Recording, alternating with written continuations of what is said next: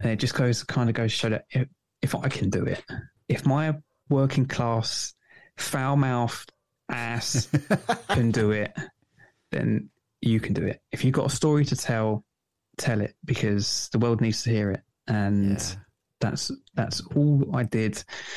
And here we are talking about it. So There we go.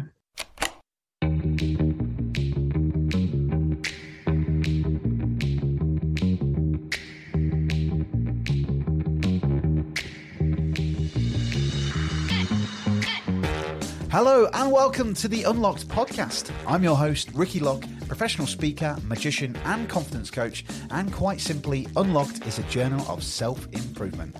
I'm talking to the experts, authors and successful people from around the world, as well as sharing my mishaps and magical adventures in my own life too, to unlock the best version of ourselves. My aim is to give you some insight and inspiration so you can unlock the best version of yourself too. Now, if this sounds like your cup of tea, then hit that subscribe button so you don't miss any of my latest episodes released every Wednesday. Now, relax and enjoy the show. Do you love watching TED Talks? Or maybe you might be considering doing a TED Talk yourself. Well, if so, you're in the right place, because in this episode, we welcome back episode 57, Mr. Chris Lovett, to the show. Now, if you don't know Chris is a TEDx speaker. He's an author, disruptive thought leader, and executive coach specializing in simplicity. And he's one of the UK's only minimalist motivational speakers.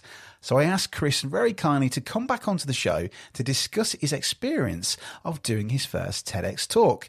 This is a fascinating episode. If you've ever wanted to consider delivering a TEDx talk or applying yourself, this is the episode for you. We go into full detail about how Chris applied for it, how it works in terms of geography and where you might want to go off and practice, how to prepare for the actual TED Talk, what does the coaching look like, and even to delivering the TEDx himself and what that experience felt like, but also what happens backstage as well.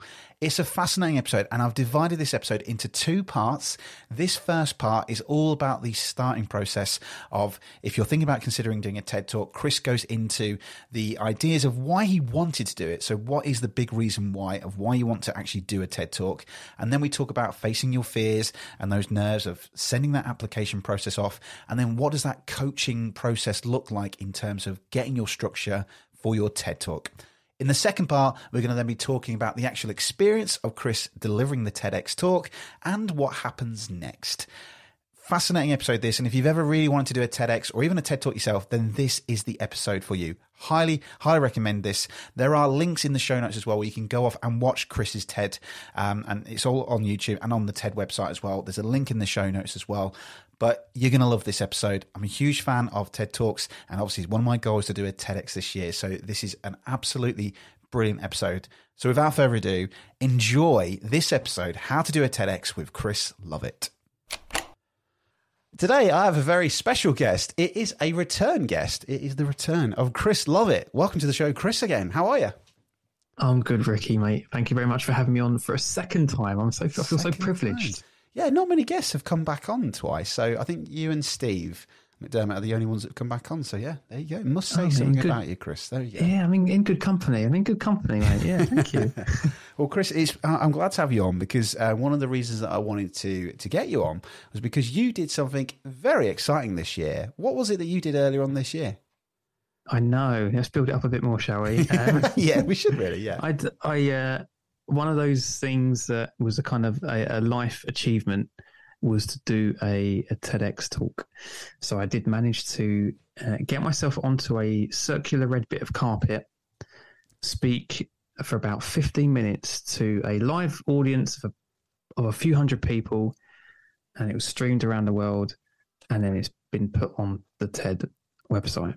So I still can't believe it myself, but I'm looking forward to kind of breaking it down as to how on earth that happened and any kind of subsequent impact off the back of it, mate. So yeah, thanks for having me back on again. No, it's a pleasure, and congratulations to you. It was so exciting when I saw that when it popped up on social media earlier this year. I was like, oh my God, amazing.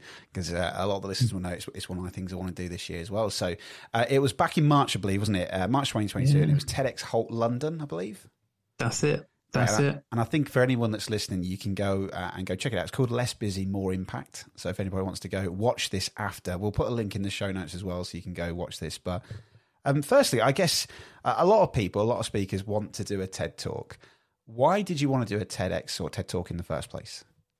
Yeah, great question. So a few years ago, when I was kind of on this kind of road of discovering my own voice, thinking like I kind of had something to say that would help people at scale.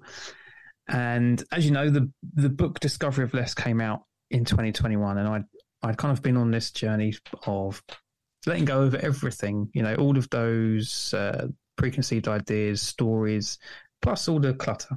So yeah, the backstory begins, sold everything I ever owned, quit a career that was unfulfilling, went traveling and came back, and then told my story to my friends. And then my friend said, "You should write a book about this." And I said, "No, well, I'm not a writer. That's not who I am," which was one of the stories that I eventually decluttered. The more people just said to me, "You should write a book about this," so I did. And at the same time, I was telling these stories to small groups of people, and then slowly but surely, I would be learning myself at the same time, learning about myself, but learning about other people. So rather than listen to music all the time, which I still love to do, by the way, I've listened to podcasts. And so learning became quite important. And part of that is TED. You can't really jump into a podcast or go on a personal development journey without stumbling on a TED Talk. And so I started to collect new ideas, new ways of thinking, some of them being about like procrastination. So Tim Urban was one of the, and we'll come on to that one later. Good, cool. Nice, that plays a role in this as well. Lots of things about sustainability and storytelling, leadership, loads and loads of topics. So I went down a little bit of a rabbit hole, and I almost saw it as a place where inspirational people and subject matter experts could go and share their ideas in 15 minutes or less. And I was like, you know what? I wonder what that would be like. And I thought nothing of it after that. The book came out, and I thought maybe now I've got a little bit more of a platform. So is this more of a possibility? And then we'll go on to that in a minute. But yeah, so the background basically was I saw lots of TED Talks, was inspired by lots of people, and moved away from the mindset of I could never do something like that to what if I could, and how. So that's how it all began. Brilliant, fantastic. And it's a great talk as well. And I'm inspired by your stuff anyway, Chris. That's why we got you on, which is episode 57, by the way. A little plug there to the listeners. Go back to episode 57 to listen to that. Great. So I guess that, inspired then to go do this. You've got this platform. You're sharing this wonderful story, this message to people, which is, and as we've kind of mentioned on the podcast, there's not much of these messages happening in the UK. There's a lot of it, obviously, that happens in America with the minimalists, and this, what you're doing, is fantastic. So, what led you then to decide? You know what? I'm going to pick this place. TEDx Holt London. Was there a case of searching through different places, cities, towns that you said, you know what? Why is it TEDx Holt London that you decided to apply for, and what was that application process like? Yeah, I saw a couple of people on LinkedIn who ran TEDx's. And so at first it was understanding the whole concept of TED. So there was, so for people who don't know, there's TED and then there's TEDx. So the TED is almost like the super professional elite tier speakers where you have to pay quite a lot of money to attend. Again, like you're saying, they probably are mostly in America, but they do go around the world. I thought at that moment that's probably a bit of a stretch, but TEDx is more reachable, and so people volunteer to host TEDx's around smaller cities and towns around the world. And I went and did a couple of searches, just Google searches and spit on LinkedIn to find out people who volunteered to run these events, because they more independently ran events with the blessing of TED. basically for other voices to be captured rather than just the top elite people. So I found a few. I emailed a couple of people. And I never got a response, and I thought maybe this is not the way to kind of explore this. And TEDx Hope London was just by coincidence, really. So, and I always look at opportunities in this way, Rick. I always think if you put yourself into a position to be open to opportunities, all of a sudden opportunities start to appear. So for me, it wasn't a case of just continually searching. It was to be open to the possibility of something will happen. And once those opportunities are there, grab them. Yeah. And so it all started by an individual who endorsed Discovery of Less, the book, a guy called Jamil Qureshi, right, who inspires me. He's one of the guys that I'm super into. He's if people Google him, he's been on like Stephen Bartlett's podcast. He's been on all sorts. He's a world-renowned psychologist. A few years ago, I saw him do a talk. I messaged him and I said, "That's great, mate. Want to be my friend?"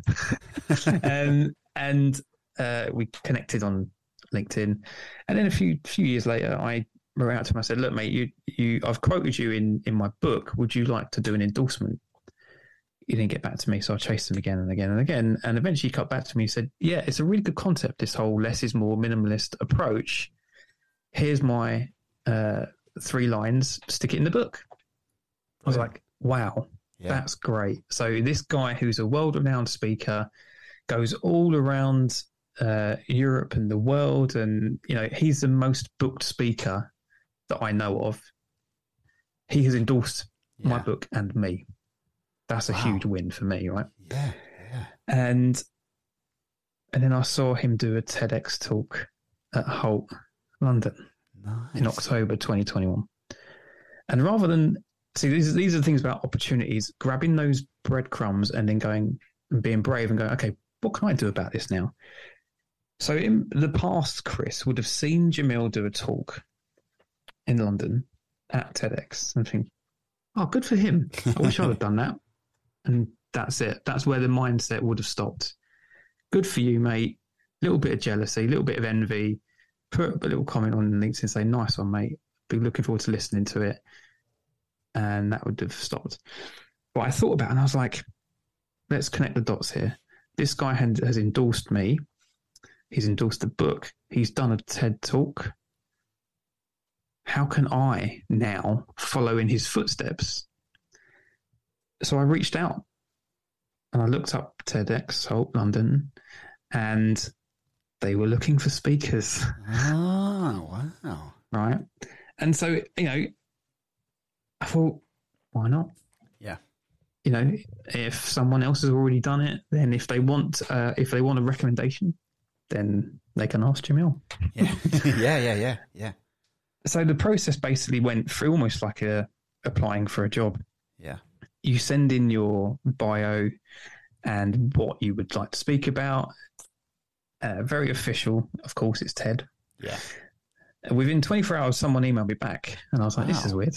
Yeah. And they said, we'd love to interview you. You're just in time because we're shutting our requests down at the end of the week. Wow. And I was like, there you go. That's what, again, the universe aligns. You put yourself in the position to be open to opportunities and stuff starts to happen. So by the end of the week, 48 hours, 72 hours later, I'm on a Zoom with 3 of the students who are organizing the TED. They tell me all about it. And they said, right, Chris, what makes you so different? We've got 6 speakers, hundreds and hundreds of applicants. Why you? And I just said, because everyone's really busy and it can't go on anymore.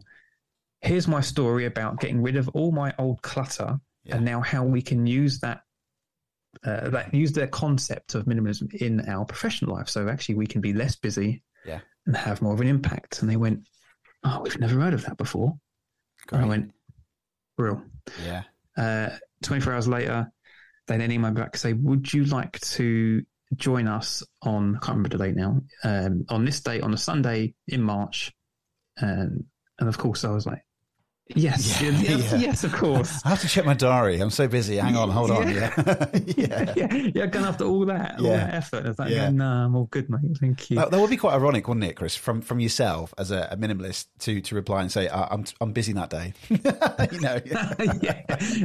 I just wanted to check that I could do this. I can. Yeah. I'm not going to bother. Yeah.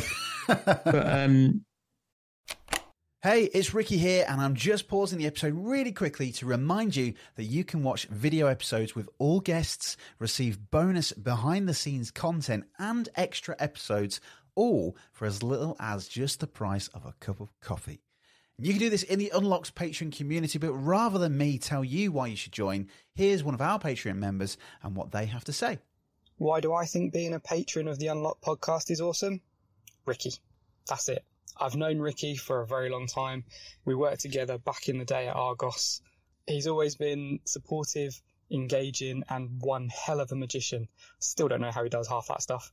This podcast is everything that Ricky is all about, and being a patron, I get to support him in this journey, and I get to learn some really useful stuff along the way. We get some exclusive content as patrons, and it's so worth missing out on a coffee each month. So come and join us. You won't regret it. So just like Ant, to get involved, head to patreon.com/The Unlock Podcast or click the link in the show notes and come and join the fun. Now, back to the episode. But yeah, and I've gone through a lot of periods recently where over the last couple kind of years, I've just put myself forward for stuff that scares me. Yeah. And then realised that actually it wasn't that scary after. Yeah. So this was just another one of those things where went on to did the interview, and then they asked me, so would you like to be the speaker number one to open? I was like, to open it? Oh, man. Wow, At least put me in the middle somewhere. Yeah. But I was like, oh, okay, yeah, I'll open it. No problem. And so that was how it all came about. So following the breadcrumbs, putting on the thread, there's a bit of bravery mixed in there, but also that mindset of being open to the art of the possible. Yeah. And being brave enough to ask, because, don't ask, don't get. Yeah. I asked and I got. An amazing work on that. I think there's a big reason why as well with the book, the whole absorbed into this whole message that you want to share to people, your story, because it is such an important thing, especially in the corporate and business world about less, but I think that's one of the reasons, me openly, why I haven't decided to do anything with my own application is because I haven't got a big enough reason why yet. I'm kind of searching for something. I think when I wanted to do it this year, I thought there's that question that you mentioned about what makes you so different. And I know there's so many personal development fans out there that would love to do a TED Talk, but there's so much out there that's already been done. And that's that key question, is it what makes you different? And I think that's the big thing, because, hundreds and hundreds of applicants, but which was a great answer that you had. And I think you're absolutely right that there's none of that on this scale. Certainly I've not seen in the UK, at least. So, that's great. Well, so brilliant. So TEDx Alt London. Is there a question for you, Chris, here as well? Is there a question that I hear a lot of people about? Does it have to be local to where you live? Because you grew up in London, I believe. Is that right? I'm a Londoner, born and bred. So no, basically, right. Out of the 6 speakers that were there were 2 Londoners, me and a guy called Kane Kawasaki, who, cool name. I know, right? So he's huge, absolutely huge on TikTok. Right. I had no idea who he was, but he is a Black history commentator.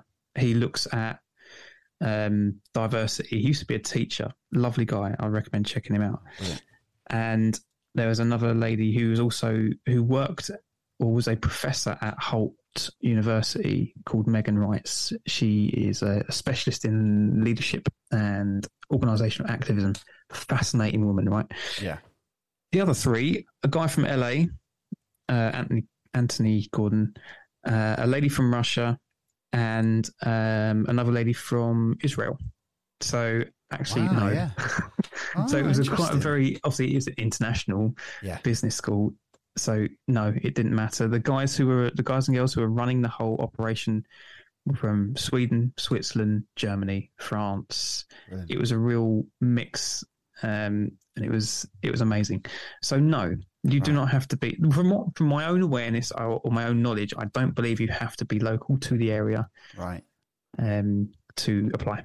Okay, that's great, fascinating. That, yeah, really, because that's one of the key things. I think I sometimes think about where I grew up, and I've left that kind of now, so I don't really have much impact around the city anymore. And that was one of the questions on my mind, thinking, could I be a TEDx speaker in Peterborough, where I don't really work in Peterborough anymore? You know, so well, that's great, cool. Okay, so that opens the scope then to literally to go anywhere. Yeah. Well, potentially, yeah, and almost like it might be for reflecting is like, is that one of the things holding me back from, looking at a wider demographic or a bit of wider geography? Maybe. And again, something that might have been things that would have held me back in the past is like, that's a bit too far to travel. Of course. So I saw a TEDx in Hull, right? Yeah. And I was like, I've never been there. I'll rule that one out straight away. Right. Yeah. But why? There's no other reason. But this is great as well, because I think in Europe, international, there could be some research here for countries, researching countries that are overproductive or underproductive, and think about that's where my message could work really well. Maybe TEDx, Stockholm or whatever it might be. There's some real scope there of thinking, actually, I can actually make an impact with the people of that city. So yeah, I love that. Yeah, man. Brilliant. Yeah, man. So you've been a bit brave. You've followed those breadcrumbs. You've decided to apply for it. Got a great endorsement there as a bit of backup there, I guess, as well, to help support with the book as well. And then applied for it. Found out you've gone to go meet them. And then I guess from that point on, the next point when you said to join them, what happened from that point then? Yeah. So again, it's all very structured, as you would kind of expect with TED. They don't really want some random to come in and kind of dilute the brand, basically. Of course. It's like I imagine, like you remember on Pop Stars and Britain's Got Talent. Yeah, people who've been told they're really good by the family, and they come in and there's none of that. So the pressure's on immediately, but they do give you a bit of a structure. So almost like week 1, have a draft for your talk. They then offer feedback as well. So you can give them a written draft and they will say, this is great. Week 2, you start to do a lot of marketing and promotion of talk, especially if it's in person, if they want to bring people in. You do a little bit of social media for their channels. You do some kind of private interviews for some of their partners. But consistently you are giving them versions of your talk, even recording them as well. So I had to record a version of my talks, make sure it all fitted okay and was on time, etc. So I had someone I was working with throughout that, maybe about 2 months before the lead up to the whole TED, just to practice and give any feedback. And obviously they're really good. They've got like really good templates of how to create your talk so it flows nicely, and almost be the architect of creating the content that hits the right notes, basically. Fortunately, obviously the story that I said earlier around selling everything and then bringing that concept into a professional one, the story was already there. I just had to package it up in 15 minutes. Sure. Yeah. And I thought it would be harder than it was, but maybe because I'd written a book and maybe because I'd gone and rewritten and retold the story so many times, 8 or 9 minutes was gone straight away, basically laying down the foundations of, right, here I was as an independent individual having a life full of clutter and overspending and over-consuming. And actually that's what damage did it do to me, the community, the climate, etc. And actually, once I got rid of it, here are all the advantages, so more money, more time, more space, a different career, being braver, all of these things. And I was like, right, so then how do I then create that at scale in a professional context? And again, I just used another story. So I wove 2 stories together of going traveling, coming, almost letting go, and then going back into a life that was cluttered, a professional one, and how that conflicted with the personal one that I'd created. And then the more I kept listening and researching to more people to the build up, so I was like, everyone is really busy, like everybody. And I was like, actually, this can help a lot of people who are overworked, overwhelmed, can't see the wood for the trees, can't see the light at the end of the tunnel, and almost burnt out, or maybe even burnt out and not even know it. Yeah. Flavor and sprinkled with a bit of research and a bit of science, and then a call to action. Yeah. And that was the arc. The whole story kind of lovely woven in, and then a little bit of a sprinkle of love it humor, and random references of the Hulk and Danny Dyer. I love that. Yeah, that's quite early on in the talk, isn't it? I know that about stepping on. Is it a piece of Lego or something, or stepping on something? I remember you saying CDs and that, and then turning into the Hulk. Yeah. There was a great line actually. You talked about how, I can't remember it word for word now. You'll probably know it, but you mentioned in that line about if I've got this many things that's making me green or like making me turn into the Hulk, there's probably something I need to do. It's just fascinating. Yeah, that's right. Yeah. And so that's the thing. I kind of used that story, and almost like how I wrote the book, and made sure it sounded like me rather than it becoming bland and not me trying to just portray a message. Do less, buy less, you can be more, etc. Yes, we all kind of know, we get that, right? But it's the story, and as well as I know, the emotion that is connected with a story. Yeah. Is the key bit around TED, and they do encourage that. But lucky enough, I kind of had that. The practice, right? Yes. The practice. So the weird thing is, I practiced in the woods with my dog. Brilliant. Nice. Yeah. So in my head, I was like, I will practice it with Jeff Way, right? Yeah. So great. Yeah. Shout out to Jeff. Yeah. Great. Yeah. A previous episode as well, Stuck with Jeff Way. Yeah, absolutely. Check that out. Yeah, sorry. Brilliant. So I thought, I'll use Jeff. He'll be a good soundboard, and a few others. And I never ended up doing that in the end. And what I did was I recorded sections of it on my phone. And again, rather than listen to music or podcasts, I'd listen to myself, almost like thinking it was lyrics. Because when you listen to a song for a few times, the lyrics get stuck in your head. Yeah. And so over the years, you can not listen to a song for years. You put that first beat on, the lyrics come back, right? Yeah. And so I thought I want to try and try that approach. Great, yeah. And that really worked. There was a few occasions when I'm walking Daisy the dog in the woods. It's like 7 o'clock in the morning. And I'm talking about the Incredible Hulk and a DVD collection out loud. And then someone walks around the corner, and I'm like, "Don't worry about it. I'm not talking to myself. I'm practicing." Yeah, I'm just practicing my TED talk. That's it. You didn't ask. Yeah. I'm going to tell you anyway. Yeah. So I thought I used that because that's one of my favorite places is to be walking in nature, because it generates more creativity than being stuck indoors. So I thought if I can have that atmosphere and background, then I can then make changes if needed. So it all came about really by walking out in nature, reciting it over and over again, and then almost breaking it down into maybe 4 or 5 parts. So every part, once that bit ended, I knew what followed up.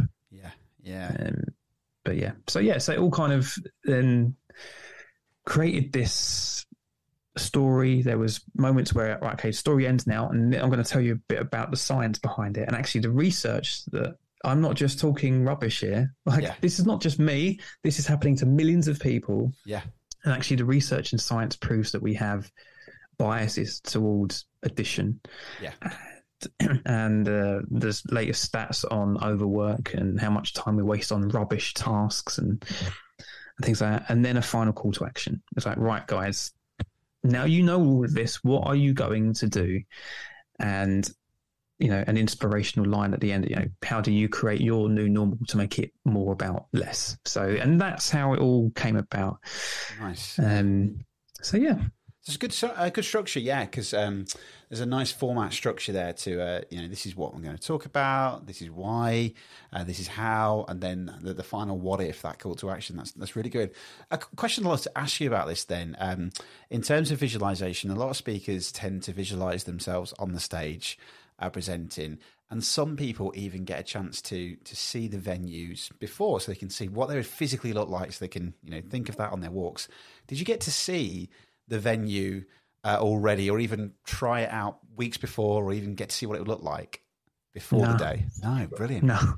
I just went there on the day. Great. I didn't even get an opportunity to practice on the day. Oh wow, brilliant! Because there was so much going on. There's a live stream that was about 10 minutes or so behind. They were got up and running at the same time. Yeah. And you know what? I almost forgot that I was doing a talk because I was so excited about meeting the other speakers and connecting with people and I just wanted to be in the moment. I just wanted to be there and experience the whole day. Yeah, yeah. And I was there talking to people, and people were really nervous, and I was like trying to go, what are you up to? What are you getting up to? Where you been? What did you do last night? So like, can you leave me alone? Yeah, I'm trying to remember my talk. There's me being this excitable child going, you're a lot smarter than me. Tell me something I don't know. And they were like, can we just talk about it after the talk? I just want to get this out there. But that's a great thing, though, Chris, because that's a state of flow, isn't it? Like when, we described this before as in states of flow of like when a 40-minute keynote feels like 4 minutes, or you do something, you think, well, where's the time gone? So for you not panicking or going, oh my God, unless that's to come, I don't know. But, of you not thinking about the talk and just enjoying that moment, that's a great sign of this is where you need to be. Yeah. I almost felt confident in myself. I was like, I deserve to be here with all of these other people who are way much smarter than I am. And, this is a different story, and I'm going to tell it. And then I'm going to walk off stage, and I'm going to watch everybody else do their talk and be inspired. And I kind of broke it down into that. But yeah, yes. Do you want to go on to the panic now? Well, yeah, I will in a second, actually, yes. But there's a question, actually, I wanted to ask you about the red carpet. And that's obviously one of the big things that people look at, and, it's what they remember. I've seen some speakers that use, like, certain parts of the stage to anchor a certain part of their content. So they might, if they go to the right, they know that's going to be the story about the past or whatever, and they'll move on, and that's going to be a story about something. Was that the case for you? Because how do you usually present in terms of, for me, I'm quite animated, so I'd probably, to be quite grounded would be quite difficult for me. I just love flapping around a lot. So how did you feel with that? Like, is that your natural style? Did it feel right to be in like a small kind of place, or are you allowed to use the whole stage? No, because they film it. You have to be on that circular red bit of carpet. Right. So there were a couple of cameras from different angles and photographers and things like that. So I couldn't move around too much. But I'm similar to you in regards to flapping around my arms, right? And I don't know if you might see from people that are listening and watch the video or the photos, my arms are just, they're doing a lot, right? I think it's because my lower body can't go anywhere. Yeah, of course. It's the energy, isn't it? Trying to do something. Yeah. So there's a few points where, I'm describing sizes of things like, lots of a thing. And so I will use like lots of, big arms and things like that almost for scale. But no, I didn't have the opportunity to use the whole stage. I just had to stay in that little carpet, circular bit carpet. Right. Oh, interesting. Very nice. There's a picture in front of this, in front of my laptop, which is a TED stage, which is what I look at, and it's got the the TED letters and the red thing. So there's something so iconic about it, isn't it? That I think that's one of the attraction points of. It just looks like a fantastic stage, but it's probably just a carpet they just roll up and pull out and just stick on each stage. But there's something so special about seeing speakers with the letters behind them, and it's a great shot. Those photos that you've got, and even the video looks amazing. Well, so you've gone through this process. Then you've applied for it. You've been brave. You've had some coaching, giving you some weekly tasks, that kind of thing, to lead up to it. You're there on the day. You're really excited to see everybody, and then you briefly mentioned that there's a slight panic station. What happened there? Yes.